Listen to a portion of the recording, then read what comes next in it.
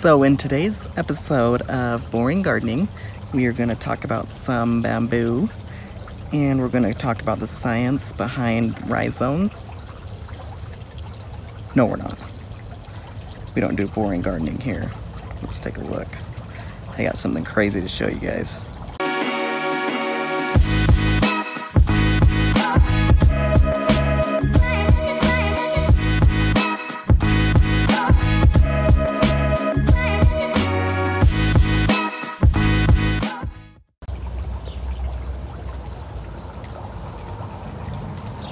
What do we got here?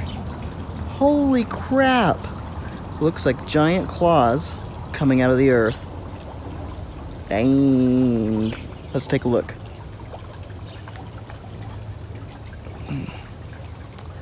Does this light make my complexion look good? What do you guys think these are? I'm assuming you'll be able to guess. This is what the tips look like. There's 3 of them. They look like giant claws. Roots, roots, roots, and more roots. And then right under the ground. Disappearing somewhere under there.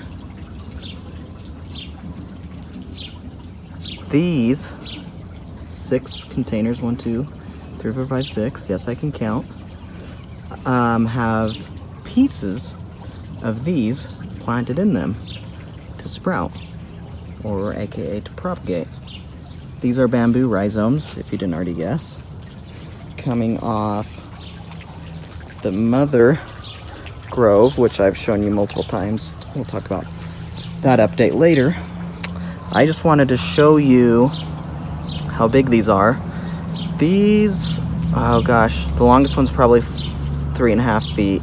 The other 2 are probably 3 feet. They still go that way a little bit further, but I'm not going to dig out too deep. I talked about this little surfacing rhizome in the past. That will be dug up too. Going to propagate those and sell those to some locals. I will ship when they start growing. I just want to guarantee a live plant when I ship them. Obviously they'll be the same variety as the mother plant, incense bamboo. Cold hardy, not important at the moment. I dug up a rhizome 2 days ago from right here. You can't really tell, but I dug it from about right here and it stretched to about right there, and it was only about a 2-foot rhizome, and I got 6 containers from 2 feet of rhizome, and that's from a single rhizome. So you take a look at these 3, they're at least 3 feet long. Man, that's a lot of sections of rhizome to be propagated. If you want to know what my special fertilization is for my bamboo, keeping it this green and growing madly in the extreme weather conditions of northern Utah, I poop under there.